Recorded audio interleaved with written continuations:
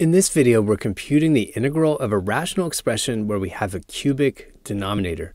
So the natural tool to use here is partial fractions decomposition.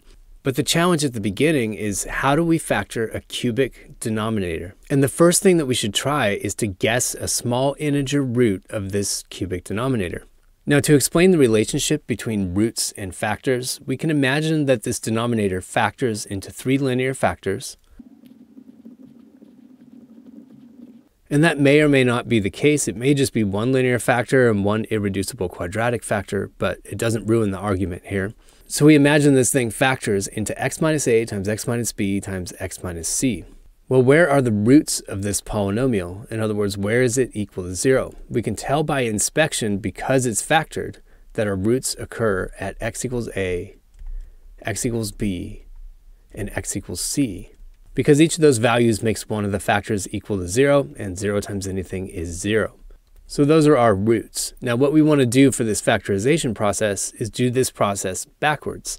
If we notice that x equals a is a root, it automatically means x minus a is a factor of this polynomial. That means x minus a divides this polynomial evenly.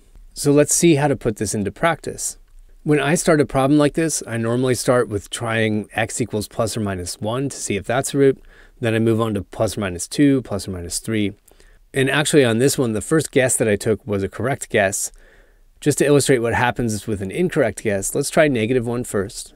We just sub that into our polynomial, and I end up with a -1 cubed, that's -1.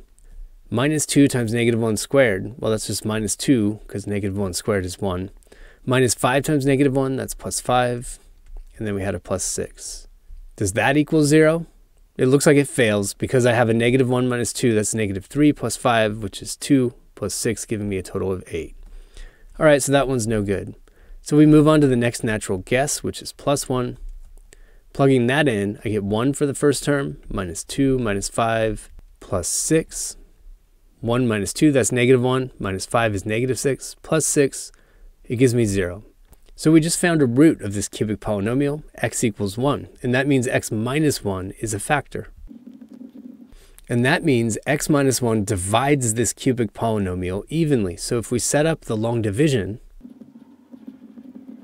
we start guessing what do we multiply x minus 1 by to get this cubic polynomial. And we would start with an x squared, so we can match the x cubed in the leading term. When I distribute that over x minus 1, I get x cubed minus x squared.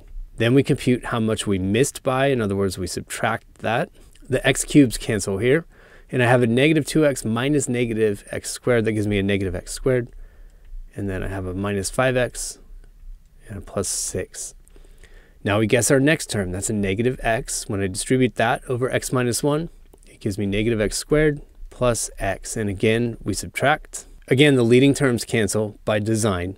And then I have a -5x minus x, that's -6x, and a plus 6. So our next guess, -6, when I distribute that over x minus 1, I get -6x plus 6. And then when I subtract, I get 0. So there's no remainder. In other words, it divides evenly. So our denominator has factored into x minus 1 multiplied by x squared minus x minus 6. With any luck, the remaining quadratic factor factors further into two linear factors. Although in some of these examples, it may be an irreducible quadratic, but we know how to deal with that in our partial fractions decomposition. This case is very nice because I end up with actually two linear factors for that quadratic part. We propose a factorization into two linear factors, and then we guess and check with the numbers until we get it to work. It looks like it's going to be a -3 and a plus 2. And just double checking real quick, that's x squared plus 2x minus 3x. That gives me the right cross term, minus 6. So we're good. So this denominator has factored into three linear factors, and we can rewrite the integrand as x plus 1 divided by x minus 1 times x minus 3 times x plus 2. And the partial fractions decomposition here is a over the first factor, x minus 1, plus b over the second factor, x minus 3, plus c over the third factor, x plus 2. To simplify this equation, we multiply both sides by the least common denominator, which is all of these factors, x minus 1 times x minus 3 times x plus 2. On the left-hand side, that leaves me with an x plus 1. When I distribute this least common denominator, to the a containing term, the x minus 1 cancels, but the other two factors survive. So I have a times x minus 3 times x plus 2, and it's similar for the other two terms. In the b containing term, the x minus 3 cancels, leaving me with an x minus 1 times x plus 2, and in the c containing term, the x plus 2 cancels, leaving me with x minus 1 times x minus 3. Now this equation is very quickly solved using the substitution approach. The equation we've written down has to be true for all values of x, and that means we can just sub in whatever values we want. If I sub in x equals 3, for example, the left side gives me a 4, and then on the right side, I notice that a has an x minus 3 factor stuck to it, and that's 0. C also has an x minus 3 stuck to it, so that's 0. The only survivor here is the b containing term. So I have b times x minus 1, well that's 3 minus 1, which is 2, and a 3 plus 2, which is 5.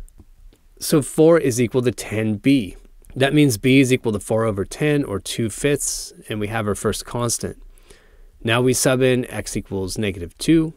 That kills the a and b containing terms because they're multiplied by a factor that's equal to 0. And c is the only survivor. So on the left-hand side, we have a negative 1. On the right-hand side, we have a c times negative 2 minus 1, that's negative 3, times a negative 2 minus 3, that's negative 5. So 15c over there on the right-hand side is equal to negative 1. That means c is negative 1 over 15. And finally, we sub in x equals 1. On the left-hand side, that gives us a 2. And our b and c containing terms both vanish. A is the only survivor here. Subbing in x equals 1, I end up with a times negative 2 times a 3.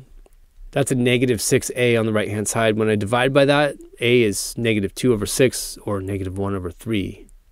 Now when we sub all this back into our integral, and again we're looking at our original partial fractions proposal here, I get a over x minus 1, so it's a negative 1/3 over x minus 1, plus a b over x minus 3, and b is 2/5, so I have 2/5 over x minus 3, plus a c over x plus 2, that's negative 1/15 over x plus 2 dx.